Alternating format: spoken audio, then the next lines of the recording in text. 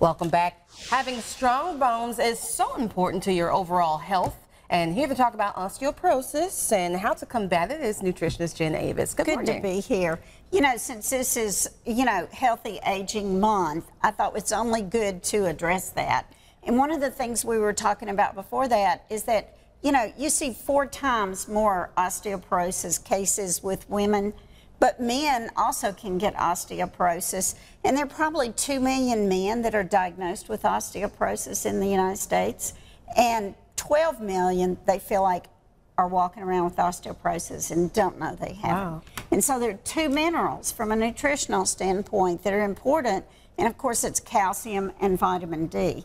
And calcium you can get from your diet. It's the most abundant mineral in our body.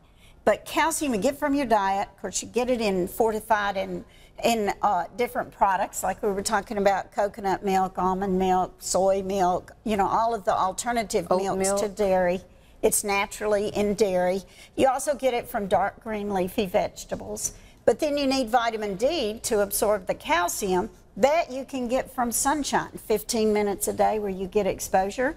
Or we fortify milk with vitamin D. We fortify bread with vitamin D.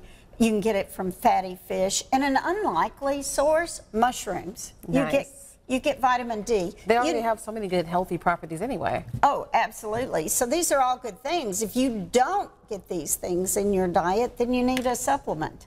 And when you look for one, don't get calcium carbonate. It's the poorest as far as being absorbed well. You want to get calcium citrate. And you need about 1,200 milligrams of calcium if you're over the age of 50. You need at least 1,000 IUs of vitamin D. And you need the 2 together. And if you take a supplement, you need to take that with a meal because the vitamin D is fat soluble and needs a little bit of fat for the best absorption. Now let's talk about the why behind the different men and women being diagnosed. With women, it can be caused after menopause. Exactly. And usually with men, there are things that cause it, such as low testosterone, Parkinson's. You might be taking medications, men or women, steroids that tend to cause the calcium to be depleted. Vitamin D. If you're overweight, your body doesn't make vitamin D like it should, so you may need a little bit more of that.